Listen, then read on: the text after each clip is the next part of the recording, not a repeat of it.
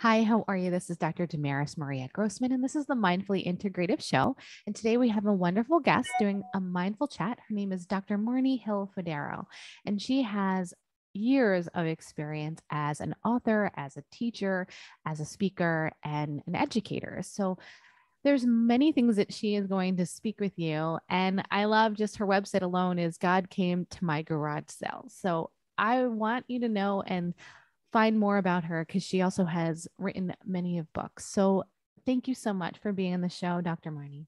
Oh, you're welcome. Thank you so much for having me here. Oh, I really appreciate it. Yeah. So as I kind of tell those on the show, just a little fun fact that someone may not know about you, because you are, postdoctoral Harvard, you've done so much. You're educated, highly educated, and also well-renowned. So please talk to those in the about your story and just a small little fun fact before we go into it.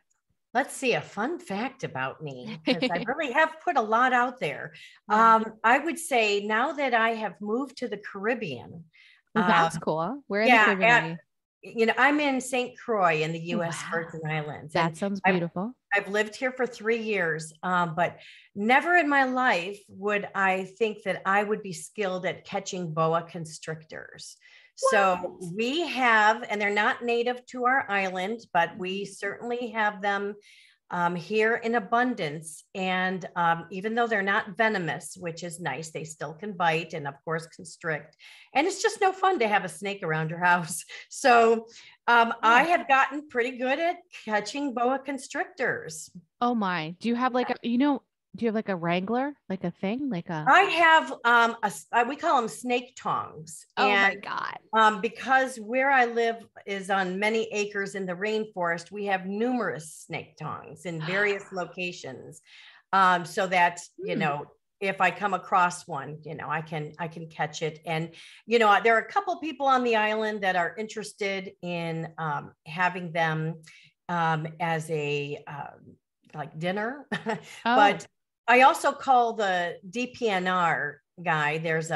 We call him the snake whisperer, but he comes in from St. Croix snakes and gets them because he collects the data and researches them and, trying to help eradicate them from our island. But anyway, that's my fun fact. We have that's a pretty big one. Yeah. Yeah. I've actually caught, so we've had 20 in the 3 years. Oh my gosh. Yeah. Oh my gosh. I know. Oh my gosh. So that's a fun fact. I guess I don't know how in the fun house? we keep our doors closed. So, but they're definitely right around. They enjoy our gardens and our birds and my. Oh no. Oh my so gosh. That's my fun fact. That you moved to the islands to be more relaxed. I don't know. That's a lot there. I'm okay. I appreciate nature. I think that, being in nature is just so very healing on so many different levels. So, yeah. So let's talk about you. You have a wealth of, history, and, this show is really about integration of health and your journey, obviously as an educator. And so how, let's talk about your story and how you've kind of come to where you are now. Sure. Well, just, without going into too much detail, because I have talked about my story and what has led me to write my books. But in keeping with integrative health, which, I really support, especially just natural ways of healing yourself. One thing I'd like to point out is so many people don't realize that if we have surrounded ourselves, whether we know it or not, with toxic individuals or toxic situations, that stress can manifest itself in your body and could, where you end up with, physical ailments or autoimmune diseases. And of course, so many responses are, pop a pill for this, pop a pill for that, when really there are so many other things that you can do. And one of them is realizing, taking a look at yourself and look at your life and look at your relationships, your family, your partnerships, your neighbors, your work colleagues, look at situations and people, you know, really do some reflection and try to decide how healthy these relationships or situations are. Because you might find that some of them are not as healthy as you think, where you could be trauma bonded with another person because you've known them for years and you just always thought they had your back. Or, you know, you might wake up one day and find evidence to show that, you know, the person you are in a partnership with doesn't have the same values as you do, with regards to honesty or fidelity or, you know, money or whatever it is. And so, you know, you've got to make some very tough decisions about whether to stay or go, or how to, you know, alter your interaction so that you are in a healthy state mentally. And I had to do that. And as a result, I left a marriage after 27 years. I left my American dream, which really was myself living in a false reality with regards to what I thought I was living. You know, definitely my career as a teacher, that was the real deal. And I really enjoyed that and saw that through till I retired. But I did have to make some decisions, and they were really hard decisions. And even after you make those initial decisions, there's a lot of repercussions and fallout that come sometimes years after you make these decisions. And then you have to kind of analyze, reanalyze where you are at with some people in your life or situations in your life, and make another round of possible changes just to kind of protect yourself. But I will say, you know, is as tough as that, I would say, emotional, spiritual healing journey was, and there's a lot of losses and there's a lot of pain. When you can get through that and come out the other side, you'll find that emotionally and physically, you are in optimum health. And, you know, so it really, no one else can really do this for you. You have to do this for yourself. Yeah, listen to podcasts, read some books, get some ideas, talk to different people, but the final choice is really yours and how you want to conduct your life. And I'm just, you know, I'm so glad I've always had a positive outlook. I've always believed that love and compassion and knowledge can really steer us in a positive way. And so I had a foundation that really was conducive to helping me make some of these big changes. But it's in midlife that I'm doing this. You know, I was just going along, you know, my whole life. Right. Wow. And you've wrote 5 books, correct? Is that correct? I have written 6 books. 6 books. Yeah. The first book is a spiritual fiction called God Came to My Garage Sale. So that's where your first book came, is that is the first book after losing everything, you know, this character. 6 books. Amazing. She has to have a garage sale and some spiritual miracles happen. And because you're almost you're a spiritual teacher, you're a high school, you have such an array of, I think you have so much to tell people, you know. Well, but I mean, half hour is not going to be enough. We're going to have it's a journey. We all have a journey, and sometimes we're compelled to share our journey, because not only it's healing for us, but it's also healing for other people. They can find inspiration. This is just one. This is the first book of my 5-book series called True Deceit False Love, and in that, I didn't plan on writing that 5-book series. In fact, after I wrote the first book, and even though it was prominently endorsed by people in the abuse recovery community, I went on to write within a very short time 4 other books related to this. And it's to bring awareness in a very general way to domestic violence, narcissistic abuse, parental alienation, which is a devastating form of domestic violence. Can you go into a little conversation? I mean, domestic violence in itself can be significant, or intimate partner violence. Sure. Yes. That intimate partner. Yes, that's what it's called, intimate partner violence. Violence, right. And the trauma from that in itself is just. And it happens to both men and women. So it is not a gender specific situation. But you wanted me to elaborate a little on parental alienation, and that. Well, I mean, I didn't, I think the combination of, the IPV or whichever you'd like to talk about, because I'm here to try to highlight and discuss ways that you've been able to transition, right? So that trauma, those things you've written, and now you're able to talk about this, because I can only imagine, unfortunately, how many, I mean, you've done your research on, what is it, 1 in 4 or have some sort of abuse? Yeah, I actually put it on my website. There are numerous statistics. And actually, because unfortunately, 1 in 4. June 1st was National Narcissistic Abuse Awareness Day. Just kind of like there's a Hallmark holiday for anything. There's lots of these different issues end up having a day of awareness, because it really needs to be something that's more readily available for people to understand and maybe connect the dots to their own experience. And they might realize, wow, I am in the middle of this.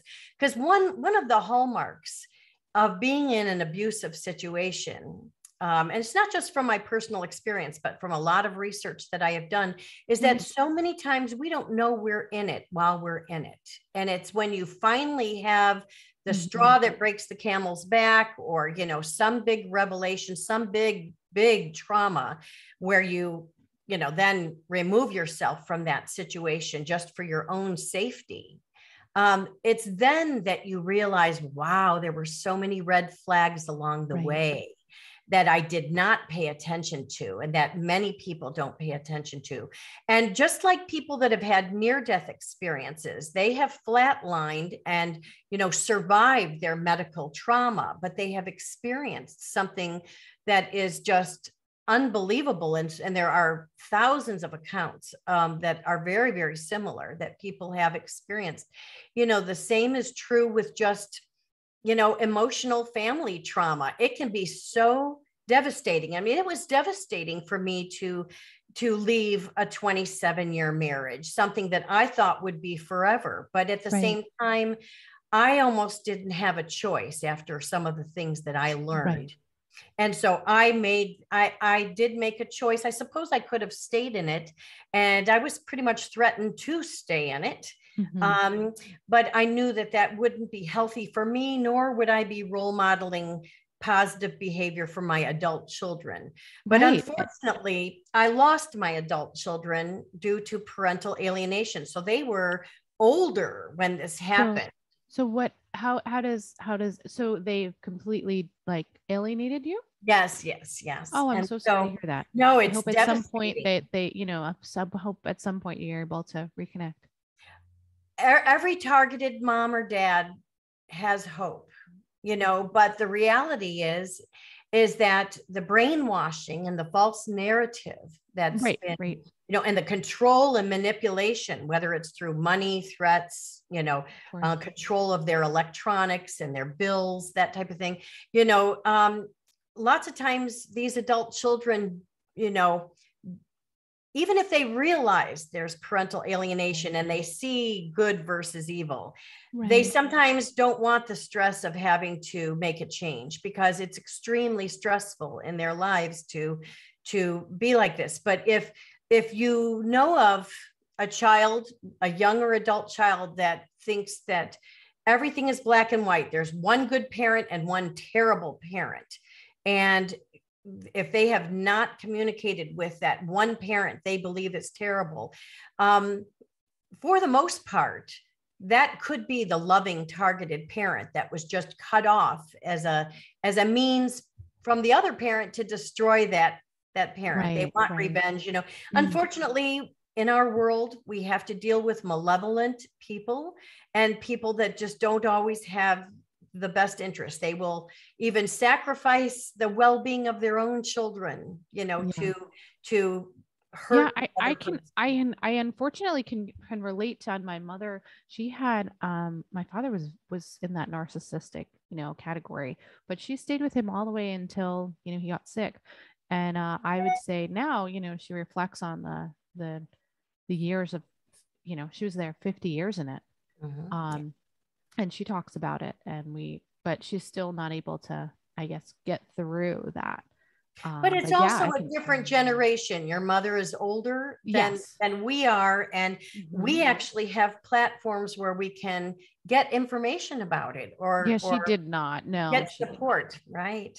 Yeah. So it was a definitely a challenge for her. I feel Yeah. for her. I mean, for us too, but I mean, I had years of therapy there. I Yeah. learned I learned my techniques. That's hence why I started this show, because I feel like things need to be talked about, and we need to Right. talk about conversations without feeling like a pill is going to be a conversation, or everyone just has mental health. And it's like, all right, Right. there's more underlying. Everyone needs to have have conversations and figure out Right. better ways to be healthier, and Yeah. And actually, just our conversation, in this podcast can reach one person, right, and that could change the trajectory of how they choose to handle, what they're going through. right, right, And exactly. chances are there's a ripple effect because, there are so many people like you and I that believe in goodness, believe in Mhm. our natural bodies, believe in, the wonder of the world and positivity, and how really our thoughts can control all sorts of things. I and 100% and agree. so we're spreading the word, so we're creating that ripple effect, I believe. Oh, I hope so. Every one, person on here and one conversation, I hope someone listens, right? And they're having Sure. that and knowing that they're not alone. Yeah. Um, I mean, I know that if you want to talk about one of the books or a story within a little bit more on your story, it's completely up to you, how you'd like to go further. But I know that you have a wealth of things to discuss. So, you know, Well, I'm open to talk about whatever you're interested yeah, in yeah, talking about. I just want to provide inspiration and hope to your viewers and listeners that they are not alone. And yeah, in whatever they are going through, even if they don't completely resonate with the topics that I discuss, they right, might right. have their own situation in a workplace environment or with Mhm. something with health or something with money. We all have challenges, but we have the power to choose to respond a certain way. And we need to all take time to do more reflection, and meditation is extremely helpful. I will say that I struggled with meditation for the longest time.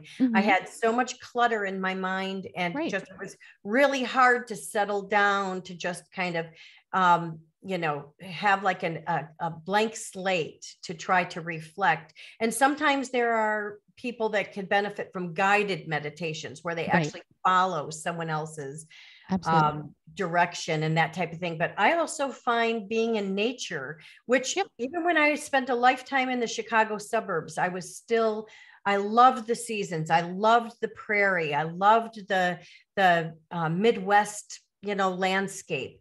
I feel like I'm someone that could be planted anywhere in the world and I could find beauty in it. I'm so Oh, fortunate, though, to be in the Caribbean because it's a different type of beauty that, I can actually immerse myself in, like get into the ocean every day and, take a walk in the rainforest every day. And that really is grounding for me. oh, I can imagine how grounding it is. You're really one with the earth. But even if you are in the heart of the city or in the suburbs or on the West Coast or the East Coast or wherever you are, you can still find beauty in the world, even if it's through looking out a window. Yeah. You can still find beauty. But I would say to your viewers and listeners, instead of listening to like a lot of specific stories that I have, you have the power within you to create the world you want to be. Be the change that you want to see in the world. That famous quote. Yeah. We have the power to take control of our lives. And sometimes, though, it means making some hard choices about leaving these certain toxic kind of situations and people behind. Wow. I mean, you had gone through so much. What was like your turning point for you? Was it just that, pivotal point that was just like, okay, this was enough for myself? Yeah. And then you said, okay, I have to change. Yeah, I would say I definitely had a defining moment where, I was just a regular day out for pizza with my husband and one of my children. And I don't think it was intentional, but there were confessions made and wrongdoings exposed. And, if it was earlier on, I might have just brushed it off like I have always done. But you know what? It came to a point where I had connected so many dots that it was enough. And actually, I became very scared. And because abusers do instill fear of course, by what they do. That's kind of part of how they're able to control and manipulate. But I guess that was my turning point. But really, it had been building for years and years and years. And then, of course, when I realized that parental alienation was part of this, where my loving relationship with my kids, and so many of us parents, moms and dads, our lives revolve around our kids. We spend years and years raising them and trying to instill good values and giving them great experiences and helping them to try to launch and be their own people. And it seemed like for many, many years, I was kind of fighting an opposite view of that type of thing, but I was still plugging along. But when you realize that, you've been alienated from your children, almost like a cult, like brainwashing, it's just shocking. It's just to your core. And you try all sorts of things to reach out the normal way, visits, gifts, phone calls, texts, emails, whatever.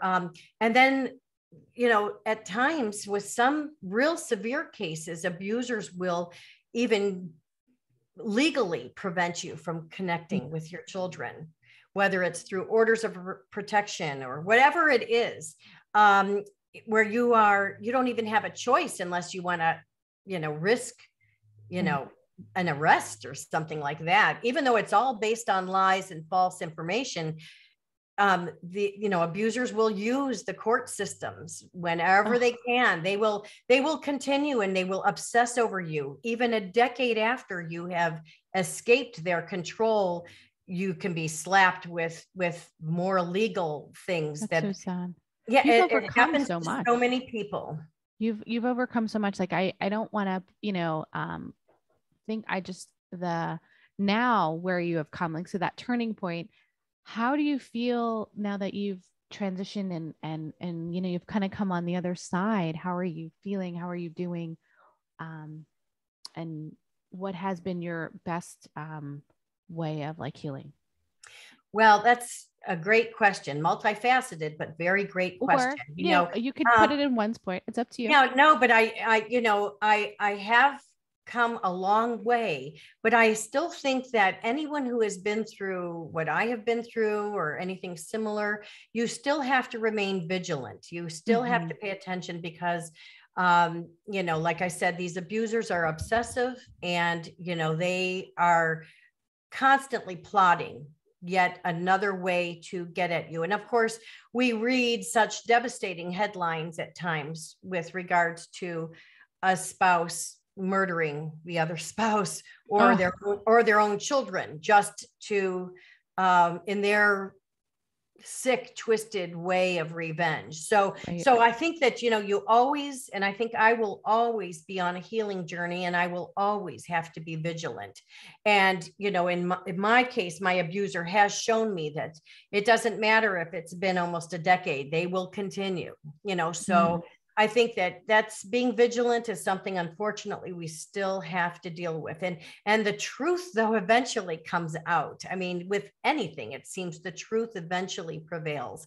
But I would say, I've been very fortunate because of where I was at the stage in my professional life, that I was close to retirement.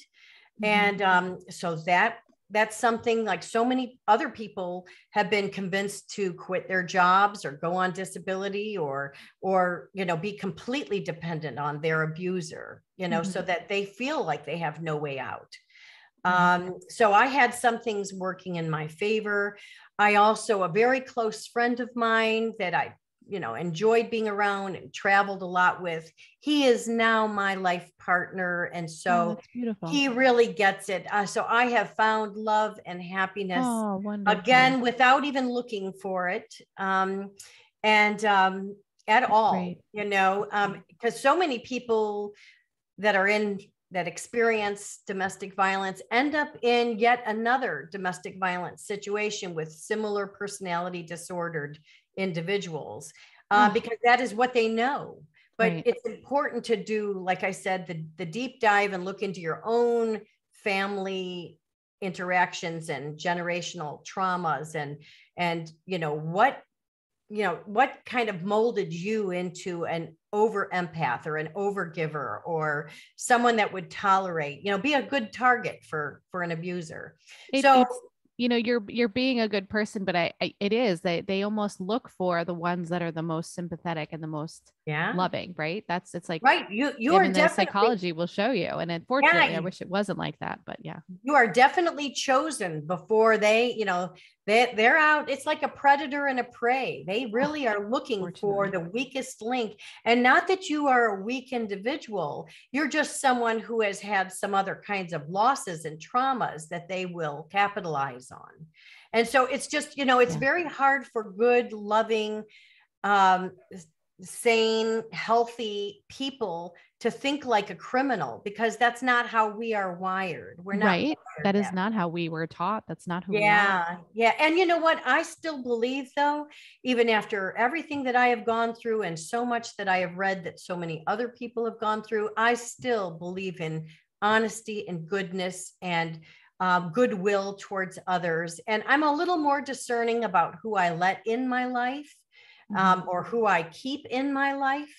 But that setting up is like a healthy boundary. The boundaries. I was just about to say boundaries. It's not about them. Like boundaries. If I chose, like there's some people in my life that I have chosen I do not want in my life. It is not bringing me joy, happiness. I see so many of the similar abusive tactics. It's not for me. But if I have made some of those choices, it's not that I don't love those people, even a family member. It's not that I don't love them, and will always hold a special place in my heart. But the reality is that I can't subject myself to more and more abuse, because I need to value myself. No one else will do that for me except myself. So I could not agree with you more. I think it's even more important for people to value themselves. I don't think that we have, not everyone, I guess, as empaths or those sensitive ones, we're not willing to look and say, it's okay. I very much so appreciate you being on the show. I mean, there's so much more I think we can even dive into with the trauma and the domestic violence issue. But would you like to leave the audience before you go with a small tip of your healing, or prior to that, or would you like to discuss a little bit of your career as a school teacher? Well, my career as a school teacher was just one of the most enjoyable things. Because you were in Chicago area, right? I was in the Chicago suburbs, and I taught for 35 years, mostly at the high school level. And one thing just about how I was as a teacher, I wasn't someone that, stood up in front of the class imparting facts and knowledge. I was the kind of teacher that looked at each individual. An adjunct professor. Sorry about that. Also. Well, I was a high school teacher for 35 years, and 12 of those years I was an adjunct graduate school professor. And actually in both different venues with different age groups, I did more about looking at individual people as learners and trying to give them the permission to explore and investigate on their own. That, people can present information to you, but you need to do some critical thinking on your own. And that's where some real learning comes. And so that's the kind of teacher that I was. But as far as just to impart any final thoughts for your audience, I would really just say, you know, you are a loving, beautiful human being.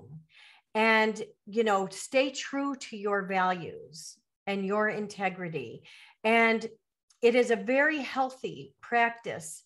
And hopefully you don't have to go through trauma that will induce this, but that you could take a look at your life and make some decisions about all sorts of things, who you want to spend time with, who are people in your life that you should maybe go no contact with or low contact, who are people that you are drawn to be with, and maybe, you know, move towards that. Look at where you are living and make some decisions. Hey, is this where I want to spend the rest of my life?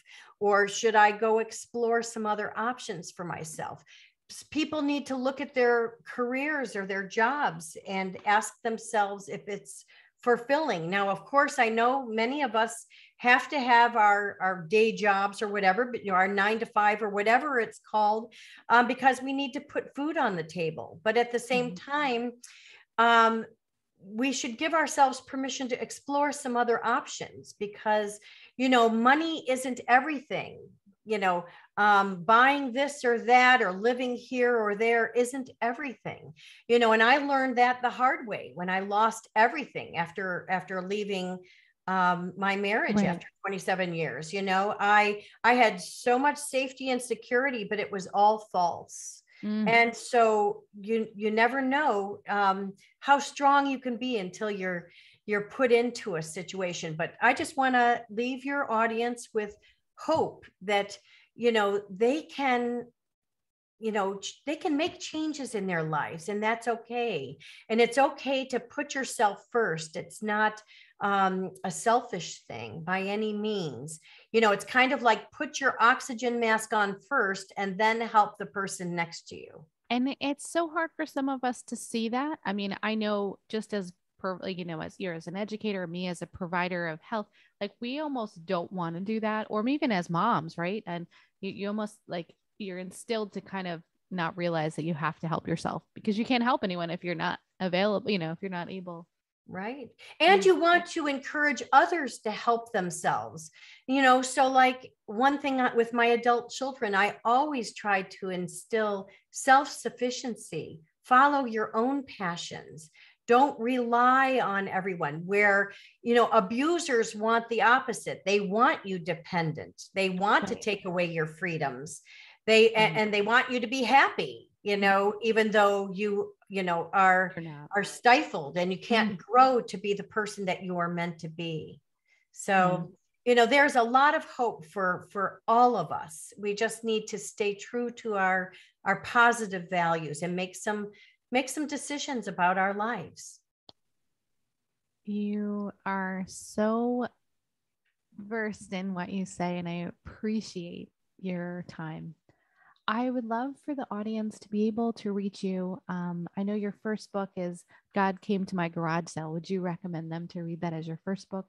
And how can they reach you otherwise? Sure. Well, actually, I'm not on social media because I wanted to spend more time in nature and enjoying my island as well as writing. But I do have a website, which is www.godcametomygarage.com. And there you can read about me. You could read about the various books, you know, the 6 books I've written myself, as well as the 5 books that I have co-authored as part of anthologies.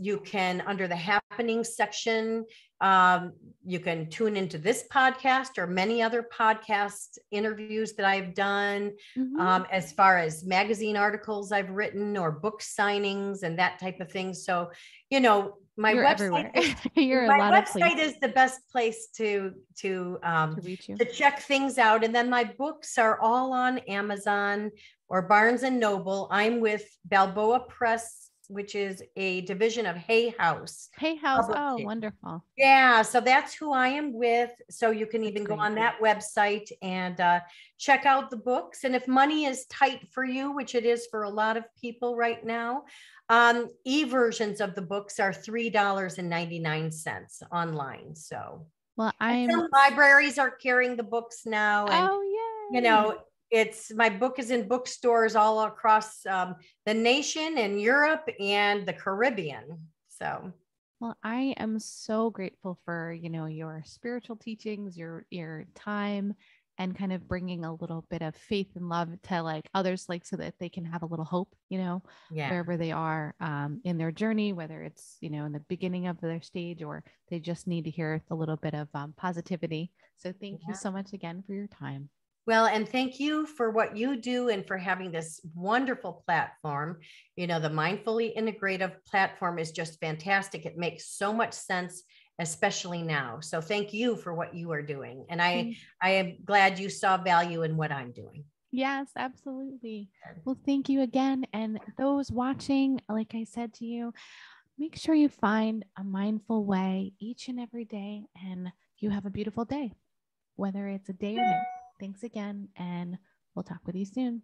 Enjoy the next episode.